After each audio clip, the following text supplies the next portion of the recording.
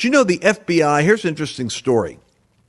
When the defense attorneys started to demand access to the footage for the purpose of defending their clients from conspiracy, meaning working together for an insurrection requires coordination. You can't just have 100 people independently insurrecting. It has to be a coordinated thing to be an insurrection.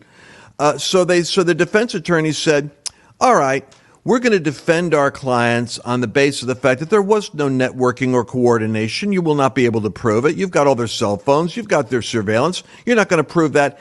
We, however, are going to counter with the argument there may be networking against them on the government's part. We want footage. We want to be able to explore who the underground agents are. We won't reveal them, but we have to have information. Suddenly, Anna, the FBI came up with a unique conclusion. We're wrapping up the case because we see no evidence of collusion amongst the insurrection participants. This appears to be all independent. There was no networking. They shut down the investigation so they couldn't be investigated. Catch what I said? The news didn't cover it.